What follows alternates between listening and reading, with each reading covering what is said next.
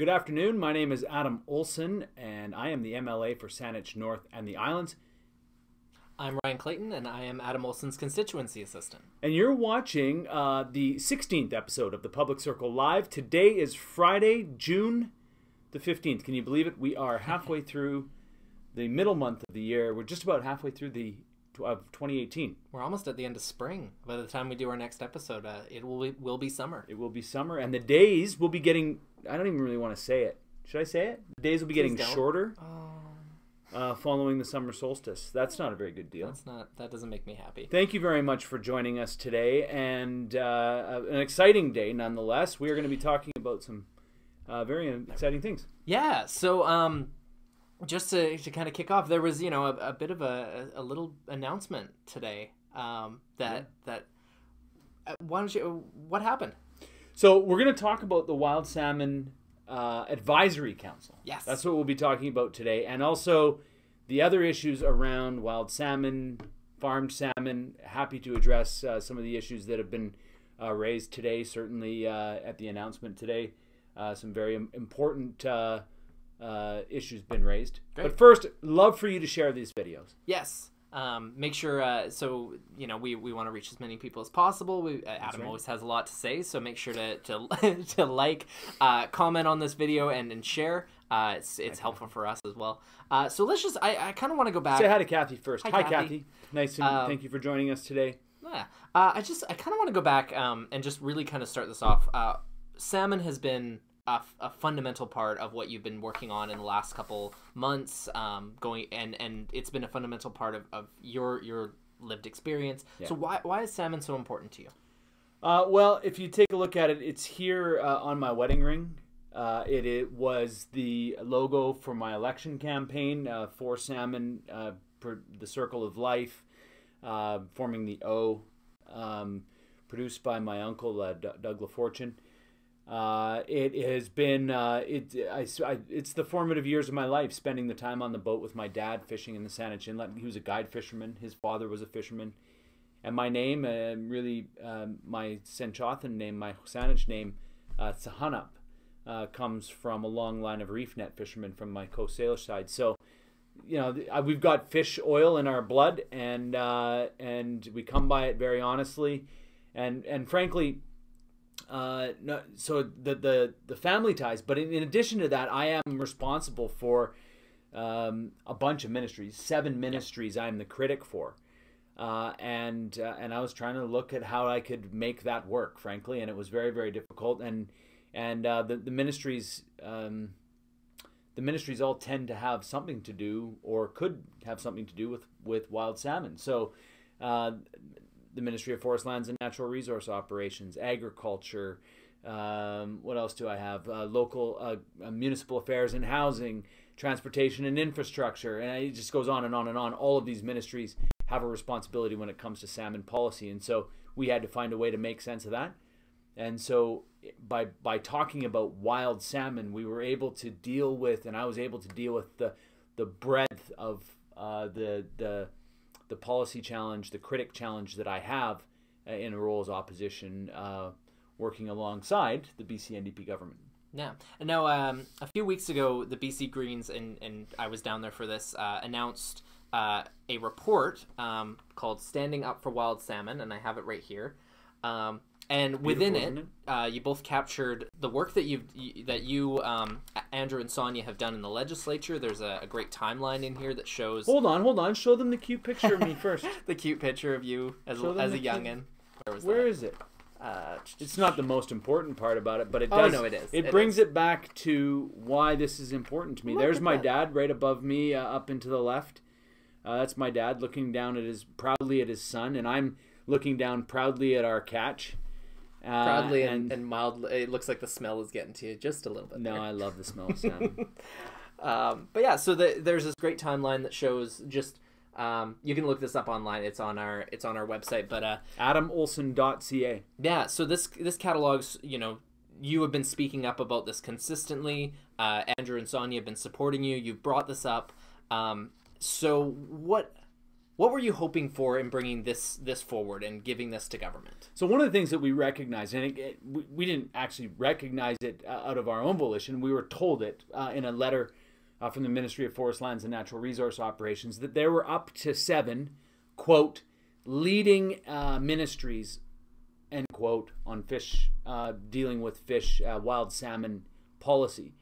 And the conversation that we had was that, frankly, if there are 7 ministries leading, that's a challenge for government, and the fragmentation is a point of exploitation. Frankly, our provincial government can be exploited by the DFO, the Department of Fisheries and Oceans, the federal government, because we've got so much fragmentation within the provincial ministries. And so we put this together. We hosted a roundtable in Vancouver where we brought together a diverse group of people in the wild salmon constituency, everything from conservationists, so habitat protection, First Nations, commercial and sporties. And we had a conversation, and it was founded around centralized around a question that I asked the Premier back earlier in the spring. Should we or could we have a wild salmon secretariat that brings together the decision making, focuses us, and brings it forward to the provincial or federal government in a more powerful voice with strength. And so our recommendation was to create a wild salmon secretariat. Yeah. Today, now we get to today. And just before we get into today, I do just a few people are commenting about the fish farm tenures. We will get to that, so that's coming up for sure. Today, what happened today? So today, I had a chance to stand with Premier John Horgan and Minister Lana Popham in the legislature and announce the formation of a Wild Salmon Advisory Council. And the Wild Salmon Secretariat that we proposed. This is the work of a minority government, of an opposition party and their partner, working together to advance an important issue for all British Columbians, and culminating in the work from the minority party being successful. And frankly, working alongside as partners, because we all need to be working for the benefit of wild salmon. Like I said today, good salmon policy. Good salmon policy is good economic, good social, and good environmental policy, and that was broadly recognized. So we had the announcement today, a 14-member group, co-chaired by MLA Doug Routley from North Cowichan, Nanaimo, North Cowichan, and Chief Marilyn Slett from the Heltzik First Nation in Bella Bella, where one of my relatives, Travis Hall, is, and a bunch of folks, First Nations, conservation, habitat, commercial, the whole gamut of fish people working in the fish for wild salmon policy will be sitting together and beginning to work out a made in BC wild salmon policy for the first time, maybe even ever. Okay. Now, a lot of people, and I've been watching social media as this has come out, a lot of people have commented, and they're looking at this and they seem to feel that this is just another research committee. The NDP, do research on every subject, and often the reports get ignored. So, how do you address that concern? So, is this just another research group that is going to produce a report and then it gets shelved and then that's the end of this, or is this different? Well, I think that Personally, I think that it's different in the sense that we're bringing together a wide group of folks from outside of government, people with experience, led by the Coastal First Nations, Chief Marilyn Slett, as I mentioned, Paul Correa, who's been in this industry for a long time with Coastal First Nations, in fact was the head of Fisheries Renewal BC back at the end of the 1990s and early 2000s. This group, and I hear the criticism. Mm-hmm. This group will be judged based on the success of it. So the skeptics, sure, I accept it. I'm a part of that group, and I certainly am not. Just as I've been, critical of the approach of the government and supportive of the government making different changes to their approach. I'm a part of the conversation. I'll be part of this group. I'm also on the Agriculture, Food and Fish, a select standing committee that will receive this report. I'm also on that report. So I guess, not careful what you wish for, but the Premier and his advisors, Premier John Horgan and his advisors, have put me on this within this group. I will be there to encourage us to come forward with a plan. Remember, the goal of this is for the benefit of wild salmon. It's not for personal benefit or the benefit of the people there. We all benefit when the salmon benefit, and that will be the approach that I'm taking. And I will be constantly encouraging this group and any group that is dealing with this to put together a productive plan so that we can benefit salmon and benefit everybody and the economy, the environment, and our society. Now, just talking about planning, what is the situation for salmon right now? Well, it's it's pretty urgent, actually. There are a wide variety of challenges facing the salmon industry, and we've received a number of messages here around fish farming, and that is one part of a very complex and unbelievable challenges that are faced that the wild salmon face. Not the least of which forestry practices in our province, the agriculture practices in our province, the creeks, how we treat our creeks, streams, and watersheds, how we build our roads and highways, making sure that we're not blocking critical fish habitat, how we build and plan our communities to ensure that new neighborhoods aren't built right on top of critical habitat for fish, fish-bearing streams, how we manage the estuaries where the wild salmon are, and then climate change on top of that. There's no question that the challenges facing wild salmon are broad. And so that's just on the land. Yeah. Then they hit open ocean, and they're managed by DFO, which, as I said in an interview today, I'm not sure whether they even like salmon. It seems like they're part of managing our fish stocks to zero. And part of the challenges that we have with them are the licensing and the locations of fish farms. We are hearing loud and clear from people that were expecting perhaps this to be an announcement today about fish farms. It was not. It never was an announcement about fish farms. This was about taking it one level higher and dealing with it at a place in which we're looking at all of the aspects, impacts, and challenges facing wild Pacific salmon. Yeah. Now, I think a lot of people were really very hopeful that this would be an announcement about the fish farm tenures. Yeah. For people who are sort of care about salmon but haven't been closely involved in this issue, they may not be aware of your position on the fish farm tenures. So do you mind just speaking a bit about kind of the work you've done around the tenures? Yeah. So look, I and my colleagues have been extremely clear, not just here on Public Circle Live, in question period. There's videos, there's work that we've done. We visited the Numgeese territory and got toured around what was then as Swanson Island. It was an empty fish farm. Now they've restocked it. We've been excessively clear that we are opposed in every way to the continuation of the open net fish farms on our coast, especially in the Broughton Archipelago, right in the migratory routes of wild salmon. And I stand with those people who are extremely concerned about the continuation of this. And I want to be clear. Today was never about, and the work that I did was never specifically about fish farms. It was specifically about protecting wild salmon, of which fish farms are a part. The announcement that people are waiting for around fish farms, I stand with you in waiting for that answer and that plan. I am a part of. I am as concerned about the issues around that, and so that's another announcement that the government has to make. So I think the challenges that they have for them are very clear. I've certainly had many conversations with the various ministries about this.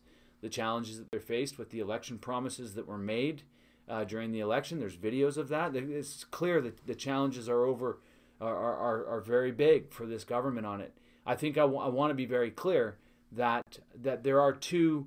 I wouldn't say there's two distinct approaches that are being taken here. The advocates who want fish farms out of the ocean have taken are looking at that issue specifically, and I have always been looking at the broader issues with a special eye to the specific issues around forestry, which I have to deal with, around Indigenous relations, which I I'm the critic for municipal affairs and housing, and agriculture, which includes aquaculture and finfish aquaculture. Which, by the way, this government inherited a government the BC NDP inherited a government which, finfish aquaculture was deeply embedded. We go back to the time that John Van Dongen at the last election said, we have a different approach. We're getting rid of Fisheries Renewal BC. We're going for a private approach. We're going for finfish aquaculture. And the BC Liberals embedded that so deeply into this government. It's important to recognize that. And it's important to put the responsibility the responsibility of changing is on this current government. But it's important to understand how we got to where we're at. Yeah. Now, what about the people? So people currently work in the fish farms, Sure. Wherever they happen to be. What do you say to them? Because for them, their livelihood is tied up in this industry. So what's the plan there? Yeah, I mean, I think that what's important is that we're transitioning this, and we have an opportunity to do it with the 20-something licenses in the short term in the Broughton Archipelago. The Musqueam people have been extremely clear about, for 30 years, for 3 decades, about their opposition to this industry in their waters. And they've even put a project together called Katera that has been to study the viability of it on land. We've seen that viability increasing, not just in our region, but around the world. Yeah. On our coast, on the East Coast, and then Washington State has also moved to a transition out of open ocean to on land, and so the jobs can be there. The jobs will be there, and what we need to put together a thoughtful transition plan. And to work with people in British Columbia to ensure that they understand what that plan is, and that we move quickly. There is an urgent need for us to stand up for wild salmon. There's an urgent need for us to deal with the disease, the waste, the impact that those fish farms are having, whether it be sea lice, whether it be the viruses, whether it be the fact that the lights are attracting wild salmon smolts to become basically an invasive feed for an invasive species. It's enough to make you, or the processing, which is pumping this blood water directly in, as we've seen, or the destruction of sensitive habitat like the reefs that we've seen the videos of. Some very compelling images that we need to be paying very much attention to. Some very compelling science and work being done by people all up and down the coast that we need to be paying attention to. Wow. So I'm just conscious of I don't want to take too much of time because I tend to go over when I'm on here. But we talk what for hours. We usually go like well over half an hour. I do just so this is it's tough because we're talking about declining stocks. We're talking about lower returns. We're talking about habitat destruction. I'm not feeling super optimistic.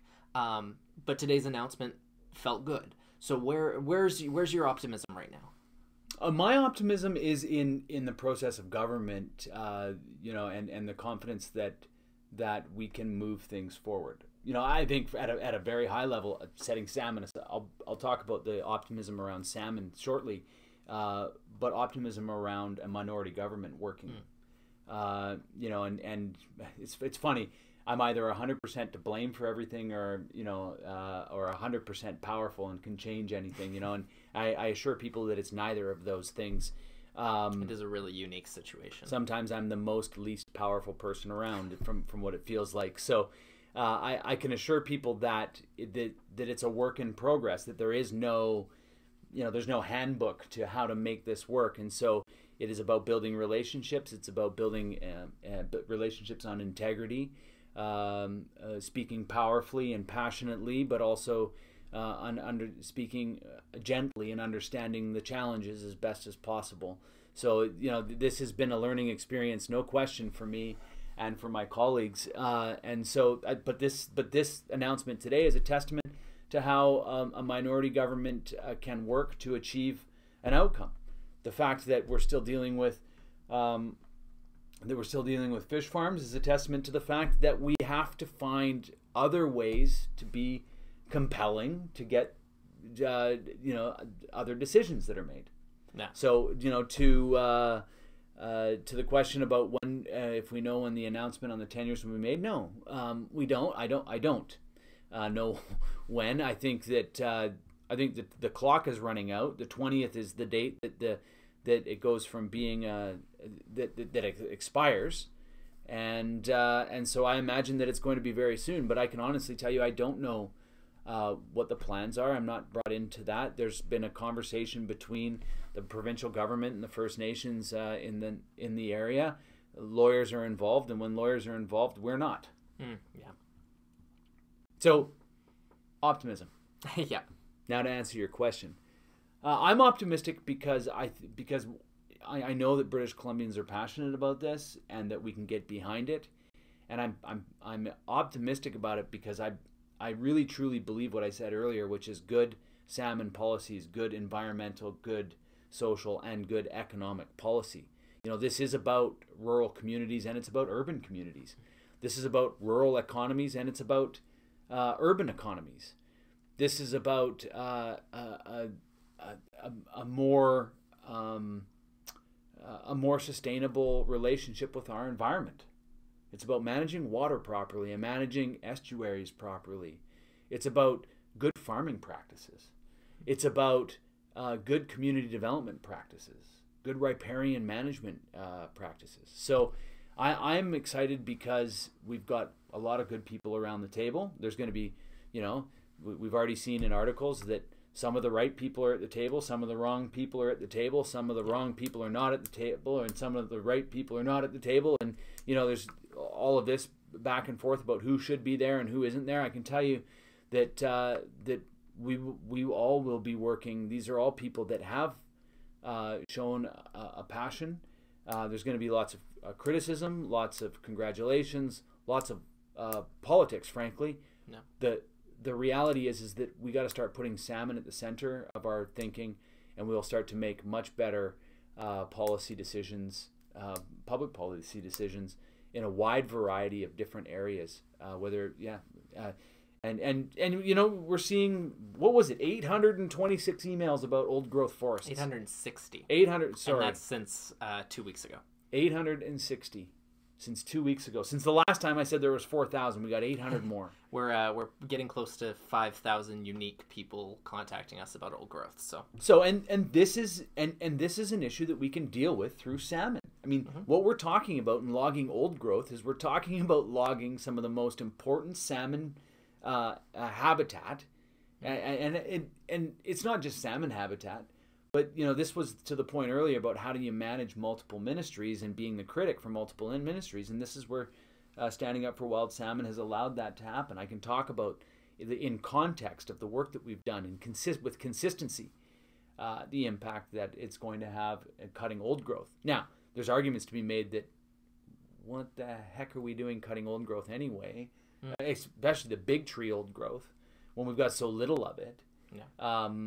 And we're certainly taking that on as well. But, we need a comprehensive economic plan, a vision for the future that includes more sustainable economic development, more sustainable relationships with resource development, resource communities.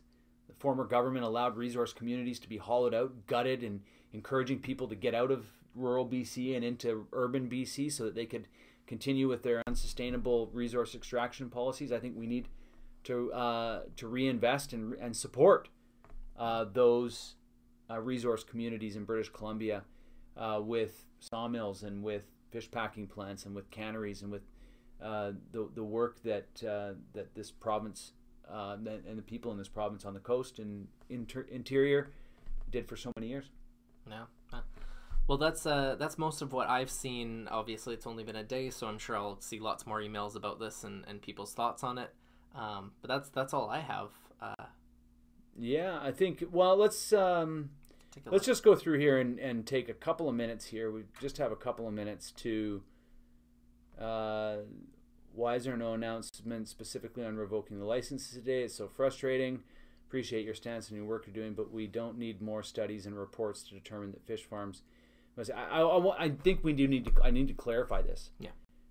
This was what was announced today was not about studying and reporting on fish farms. Yeah, I think This some was people about have thought that. This was about how do we bring the 6 or 7 ministries in the provincial government together to create a made in BC wild salmon policy, of which finfish aquaculture or open net pen fish farms that we see in the Broughton Archipelago and in and around near Tofino are one part of it.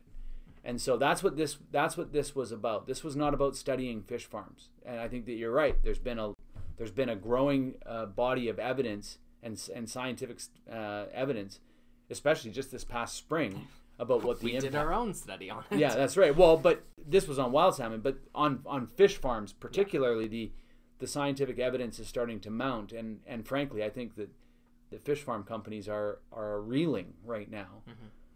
So I just wanted to answer that question, and again, it's come up a couple of times that we're studying fish farms. That's not the case. What we're doing is we're looking at ways that we can bring policy making together at the broad level, dealing with wild salmon. And again, fish farms are one part of that. Yeah. So thank you very much for joining us today. Please share this video. Please hit the like button, hit the love button. If the heart button, I guess it is. It's a heart button. The heart button. You know what? And if this makes you angry and sad that they haven't done what you believe that they should do and what we've asked them to do around fish farms, hit that sad button and hit that angry button. Show us exactly what it is that you feel about this issue. I'm excited that we were able to move something forward. You can email us. Yep. Email us at the office. Yep. adam.olsen.mla@ledge.bc.ca. Give us a call. Yeah. What is that number? 250-655-5600. You can check out all the work that we've done and a copy of the Wild Salmon Report on the website at adamolsen.ca. Yeah. Thank you very much for spending some time this Friday afternoon with you. We will get back. I do recognize it's been 2 weeks since we've done this. We will be back in the regular flow. Yep. With next Friday. And you are.